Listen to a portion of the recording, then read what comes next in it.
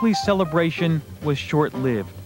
Returning to California, he found Shockley Semiconductor in trouble. The company was bleeding money, and history was repeating itself. His prized team of scientists was in revolt.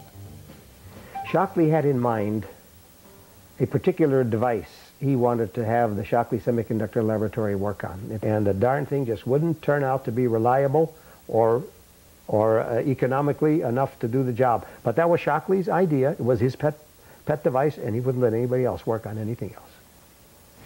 He did not want to happen in his company what happened at Bell Labs. In other words, two guys going off and doing something monumental. He wanted to make sure that if anything happened monumental, he was going to be the one who was going to do it. After just a year and a half of work, 8 of Shockley's best and brightest left to become known in Silicon Valley lore as the Traitorous 8. They formed their own transistor company, Fairchild Semiconductor. When we started Fairchild, we had no really good idea where we were going, other than that we wanted to make a silicon transistor. Fairchild and Texas Instruments saw a way of connecting transistors without wires or solder and putting 4 or more on a single piece of silicon. They called the invention the integrated circuit. And Fairchild came out with the first integrated circuit sold commercially in 1961. And that was really a major change in the direction of the whole industry. And those of you who use your PCs today are the distant beneficiary of that original idea of making a complex circuit in one block of silicon. Shockley hired a new crop of scientists, but he could not replace the one person most responsible for the company's problems, himself. If Shockley had been a better manager, he'd be one of the richest people in the world today. He would have been the match for Bill Gates. He is the father of Silicon Valley. He knew better than anybody in the world the importance of these machines, of these transistors. He knew that he was revolutionizing the world. He knew that if his company could control the direction the transistor should go toward, that he would be very rich. Bill Shockley never did get rich, but 2 of the Traitorous 8 did. Gordon Moore and Bob Noyce eventually left Fairchild Semiconductor to form a little company called Intel, which today is worth billions. Intel makes these silicon wafers. Each one of these little squares is actually a computer chip, the kind you find in your PC. And each square contains 4 million transistors. So this wafer has about 1 billion transistors on it, and Intel turns these out by the thousands each day. Many of them are made right here.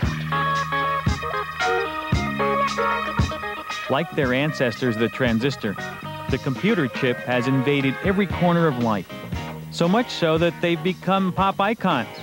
And while people know that chips live inside computers, most don't know of the millions of transistors hidden inside each chip. Billions of transistors are now churned out daily by Intel, Motorola, IBM, and other high-tech companies. More transistors are made each year than raindrops fall on California. Ironically, neither Bratton nor Bardeen nor Shockley ever made much money from the transistor. Bell Labs' policy required them to hand over their patent rights for $1. And AT&T didn't make much money on it either. It gave up the patent rights as part of its attempt to fend off federal antitrust suits. In 1972, Bill Shockley, Walter Bratton, and John Bardeen returned to Bell Labs for the 25th anniversary of the invention of the transistor. We knew we were onto something very important, and that transistors would have many applications. Well, when I was a young man, one considered the only way to save the world was to make everybody literate so that they knew how to read and write. But now that the natives in all lands can have a cheap battery-operated transistor radio that they can turn on at night in their camp and listen to any broadcast in their own language, whether they know how to read or write or not. We were looking for transistors at the same time that we were paying attention to those things that prevented the first field effect form from working. Bell Labs asked them to recreate their famous photograph. Letting bygones be bygones, Brattain and Bardeen agreed. Walter Brattain retired from Bell Labs in 1967. His only regret was that his invention helped stimulate rock and roll.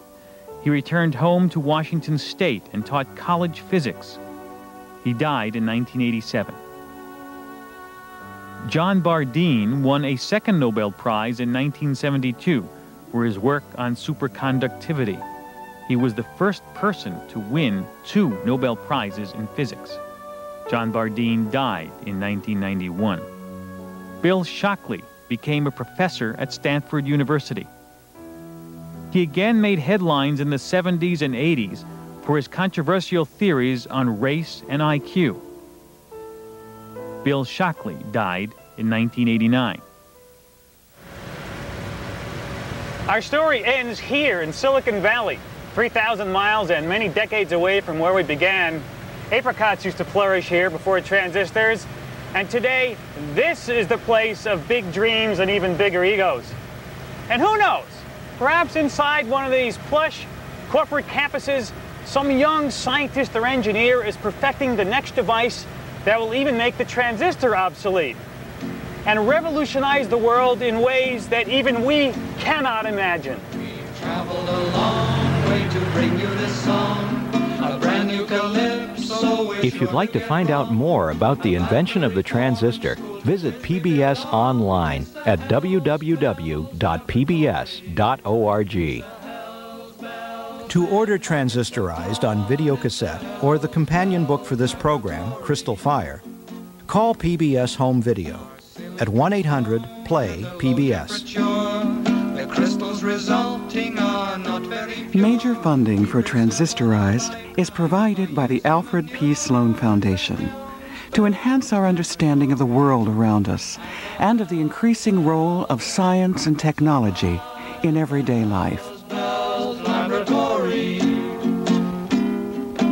Publication of papers will help your career. Promotions assured if you write 20 a year. They are used in the washroom of the chief engineer at the Hells Bells Laboratory. At the Hells Bells and buckets of blood at the Hells Bells Laboratory. Economy squeezes pinch more every day. Coffee and tea breaks have been taken away. They're hoping to make the transistor pay at the Hells Bells Laboratory. At the Hells Bells and buckets of blood at the Hells Bells Laboratory.